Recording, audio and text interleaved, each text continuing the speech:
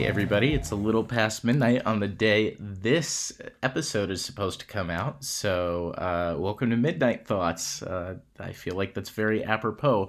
I am, of course, your host and author, Andrew Ingram, and I wrote a book. It's called Midnight Thoughts, and I decided to release it as a podcast. That's what you're listening to right now. Welcome. Thank you.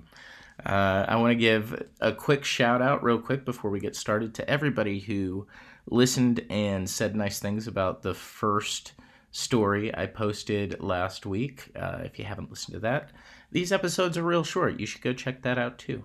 But this week, our short story for the evening is The Guitar.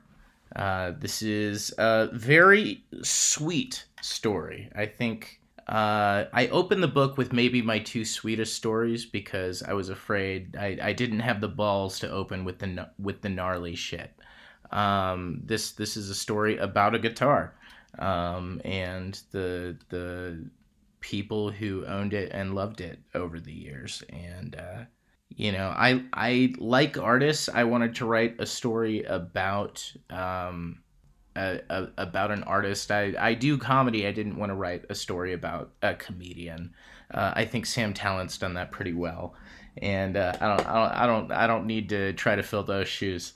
But I really do like the story a lot. I hope you do too, and I'll be back at the end to plug all my shit. All right, thank you so much for listening, and please enjoy The Guitar.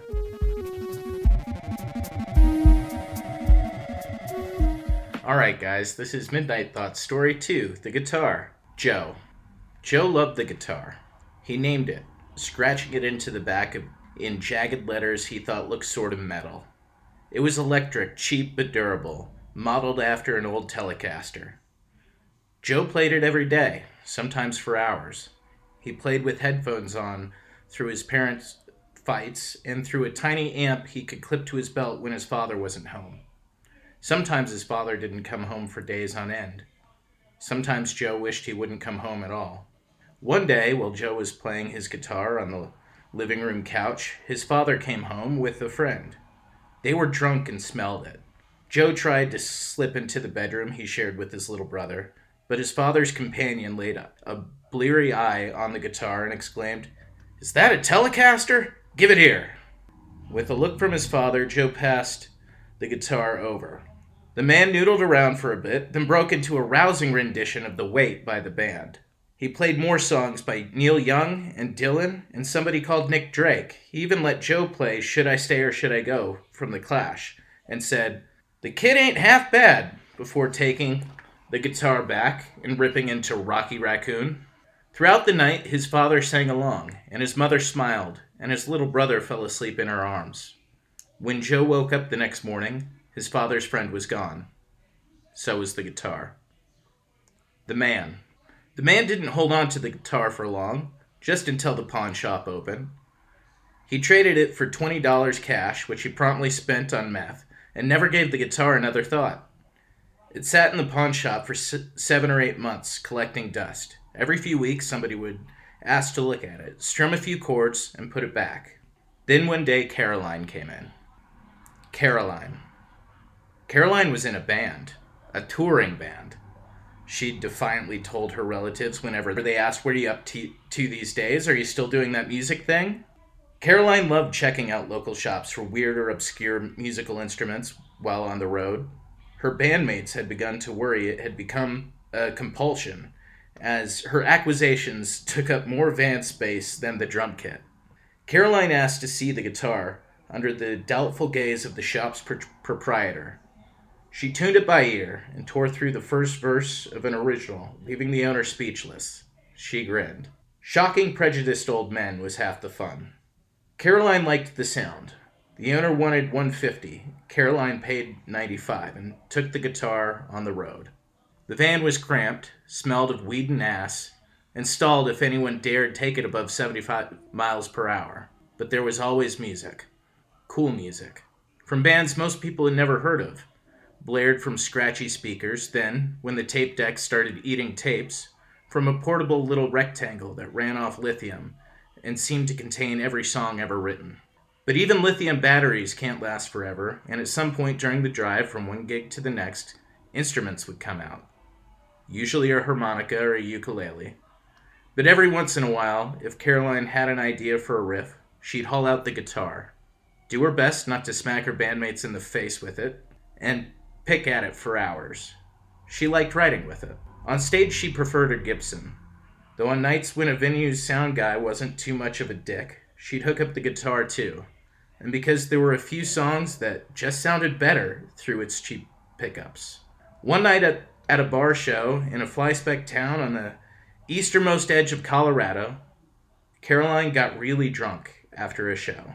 The bar let bands drink for free, and it was her birthday. She hooked up with a pretty boy who danced through their entire set and bought a t-shirt and a CD after. The next morning, the band tracked her down at his place and set off down the road. 2 hours late, and pissed, the guitarist antics put them off schedule. It wasn't until later, at a bar in Topeka, that Caroline realized she'd left the guitar back at the Elks Head in Colorado. The Elks Head. The Elks Head sound guy didn't find the guitar backstage until 3 days later when prepping for the weekly open mic. He had an idea the guitar belonged to a blonde girl from one of the bands Friday night, but gun to his head, he couldn't remember which one, so he didn't try to reach out. Besides, he wasn't paid enough to track down a band that was probably 6 states away already. So he left the guitar backstage. That night, open mic night, was pretty typical. Musicians and the odd weirdo poet or comedian from the neighboring towns popped up for the audience when their names were called, and did their best to entertain everybody else who was waiting for their own turn. Most were pretty good, a few were bad. Around 11:30, the sound guy called a name, but nobody got on stage. He called it again, and an embarrassed young man, who probably wasn't old enough to be in the place, shuffled back to the sound booth. "I wanted to play a song I wrote, but nobody will loan me their guitar," he mumbled. "Why didn't you bring your own?" the sound guy asked. The kid's ears turned crimson. "I just have my dad's guitar at home, and he won't let me take it out." The bartender thought it was more likely he wouldn't let him take it to a bar he wasn't old enough to be in, but it wasn't his job to card people, so he just said, "There's one in the back, you might need to tune it." It took the kid longer than most other performers' sets to get the guitar in tune, and when he finally managed it, the performance was lackluster, to say the least. But the crowd clapped politely, and he did better when he returned the next week. The guitar stayed at the bar for several years, as a last resort for the spontaneous and ill-prepared. Drunks spilled beer on it, even puked on it once or twice, but whenever a practiced hand cupped its neck, the guitar always held its tune. At least until, after half a decade, one of the drunks fell off a stool halfway through a barely recognizable rendition of Tom Petty's Free Falling and snapped the headstock right off. Sam cringed when he heard the guitar's neck snap. Sam liked guitars. He liked going to open mic night, though he rarely participated. He was half decent at half a dozen instruments, but his real passion was making them. Sam was a luthier. After the bartender got the drunk a ride home and the sound guy cleaned up the stage, the next act finally went up, a comedian, who tried and failed to riff about the previous act. When the comic began whining about the audience not laughing at his hilarious jokes, Sam tuned him out and approached the sound booth. "I can fix that guitar." The sound guy turned a disgusted gaze from the comic to Sam and gave a snort. "I'm not paying to get that piece of junk fixed." "Can I have it then?" "Knock yourself out," the sound guy shrugged. "But I already chucked it, so you'll have to dig through the dumpster." The dumpster was only half full, so Sam had to hoist himself over the grimy side to fish it out. It was covered in sticky beer and chili fries from the burger spot next door, and by the time he managed to pull it from the refuse, so was Sam. But he smiled. "Don't worry, little buddy, I can fix you." Sam took the guitar to the workshop he'd built behind the house he shared with his wife. It smelled of sawdust and varnish. Instruments in various stages of completion littered the shelves and work tables.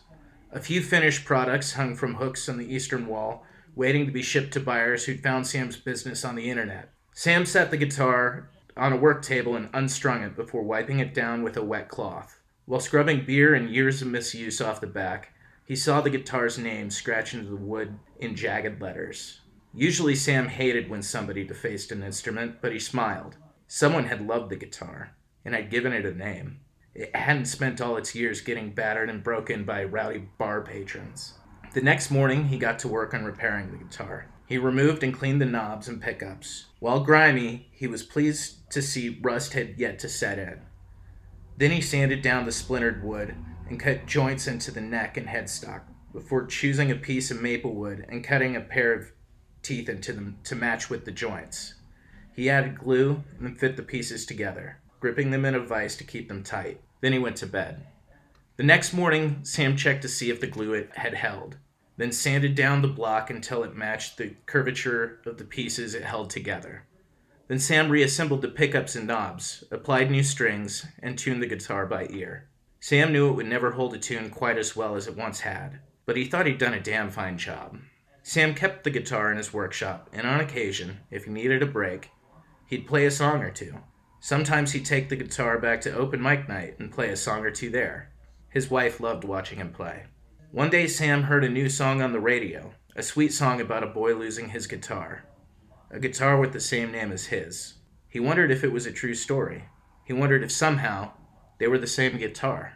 A few weeks later, Sam heard the musician was playing in Denver, just a 2-hour drive away. Joe. "Excuse me, sir. There's somebody here to see you." Joe blinked his eyes open, surprised he'd been asleep, though he was used to waking up in strange places at this point. "Where?" "Colorado," he remembered. "I'm on a couch in the dressing room of the..." The name of the club escaped him. He waved his arm at a stage manager to let the visitor in, then stood, stretched, and rubbed the heels of his hands against his eyes. Joe felt exhausted. 9 months of sleeping in the back of a bus. 13 months of singing his heart out every single night in one small club after another. 9 months of opening for not quite famous bands with giant egos and singer-songwriters with smack problems. 9 months without more than 9 days off. Joe's mentor, a guy who'd seen some success, who'd gone to bat for him with the record label, said he would look back on these early days as the best of his career. It had been fun at first, people coming to shows to see him specifically, singing his own songs, well, the one song, back at him. But Joe felt frayed. The stage manager was back, holding the door for a man in his late 50s carrying a thin guitar case. "You're up in 5, the stage manager said, and gave a pointed look at the back of the man's head, a wordless question. Joe gave a nod. The man didn't seem like much of a threat. "Thanks, man." "Hi," the man said. "My name's Sam Valdez. I'm sorry to barge in here like this." "I'm Joe," Joe said. "It's fine. Are you a fan, or..." "No, Sam, that is, I do like your music. Like, I bought the CD and everything. But I wouldn't come back here and bother you just to say so. I found something a couple years back. I think it might belong to you."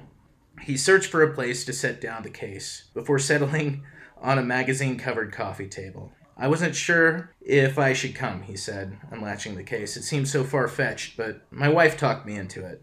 He opened the case and Joe's mouth fell open. It was his guitar. He knew it before he picked it up. He knew it before he inspected its back and saw the name he'd scratched in the wood almost a decade before. "How did you get this?" Sam shrugged. "It was the house guitar at the Elks Head Bar and Grill, just this side of the Kansas border. But I read somewhere you're from Illinois." "Yeah, Chicago." Joe couldn't take his eyes off it. "May I?" "Of course, it's yours." Joe slung the guitar strap over his shoulder. It was leather, not the nylon one he'd used, but it felt right. He strummed it for a bit, a simple 3-chord progression, and closed his eyes. "You're up." Joe's eyes blinked open. The stage manager was back at the door. "Right," Joe said. "On my way."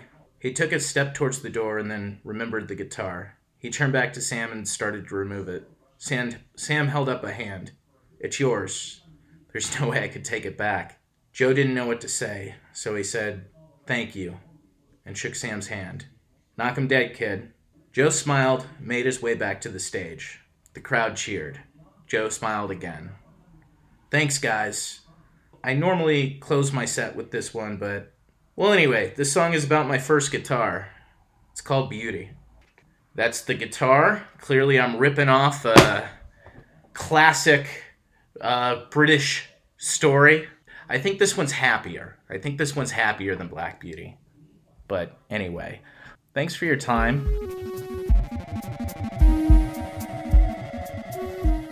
That was the guitar, everybody. Thank you for listening.